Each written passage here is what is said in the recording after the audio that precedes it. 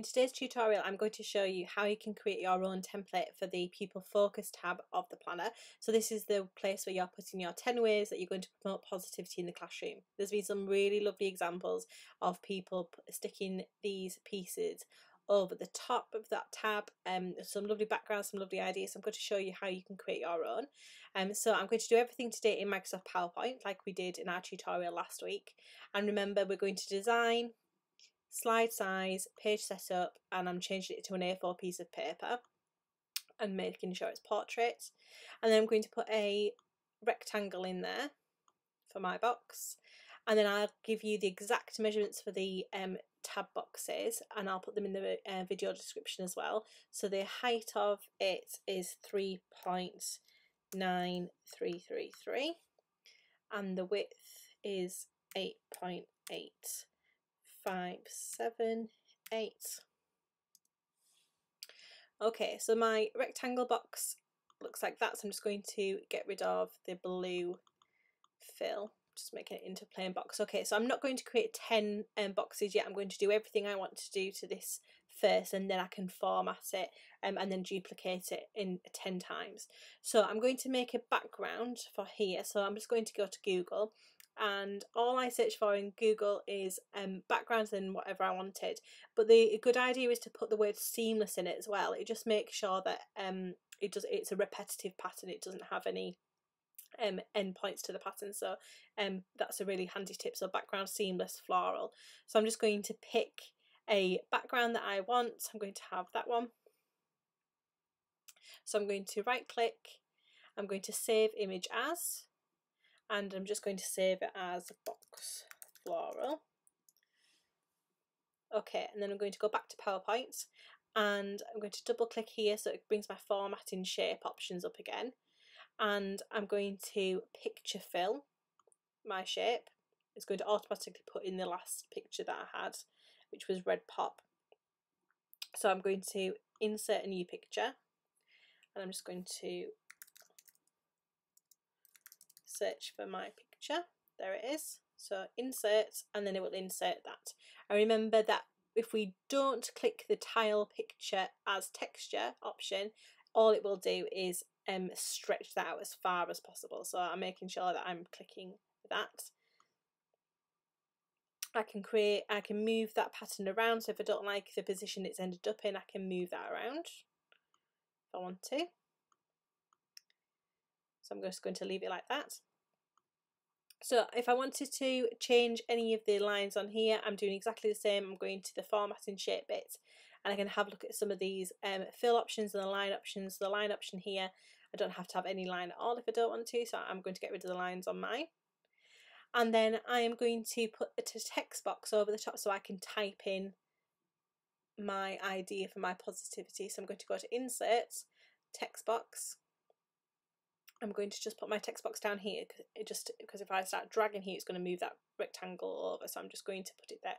So my first idea is that I'm going to have a star of the week each week.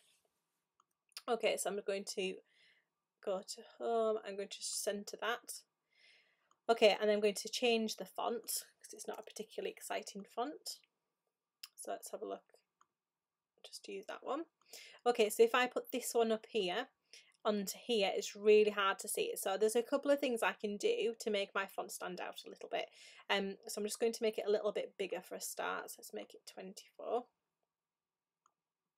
So I've got a couple of different options. I could create my text box and make it into a solid fill, so I could have a white text box like that. That looks pretty nice. Or if I didn't want to have a coloured text box, I could change the font. So I could have a font that was white, so it could stand out a little bit, but still not great. The other thing I can do is I'm just going to delete that, and I'm going to instead of creating a text box, I'm going to insert word art. So word art has a couple more options on it, so I'm going to choose this one here. Have a star of the week every week. Change the font again to Bible Stories. Going to make it a little bit smaller. Okay, so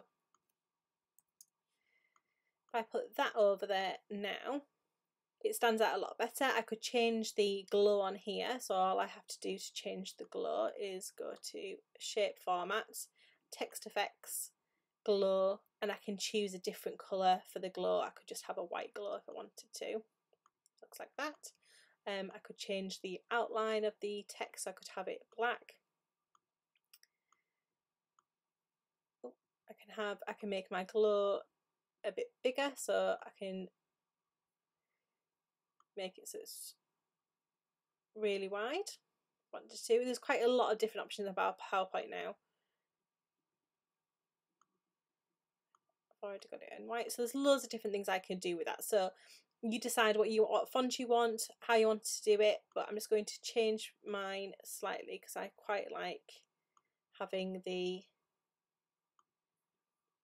fill on the text box rather than having the glow around the font. So I'm just going to make that a bit smaller. So can you see, remember last week when we did it, when you do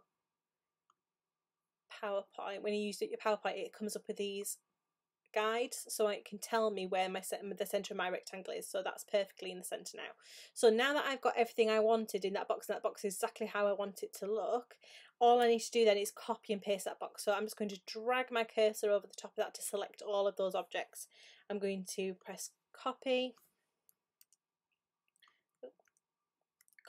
and then paste, and I'm going to put that there. I'm just going to move these boxes over slightly, so I'm going to highlight them all and then just move them over. It's not like in a Word document for PowerPoint where you have to leave as much of a margin there. The PowerPoint will still print it off, and if you go to File and Print, it will show you a preview what it looks like here anyway, and you can see it's not going to cut it off. So I'm going to just cancel that, and I'm going to just copy that as many times as I need. So I need 10 of them, so I'm just going to do that. And remember, if you look, I'm going to select again and just copy all of those, and it is showing me exactly where to line up my boxes so that when I'm guillotining these, I don't have that awful thing where things are slightly unaligned, you end up chopping something off. I just need one more. I'm going to select 2 of those. Okay, so then I would change all of my things here then, so I could change this one to certificate for math star.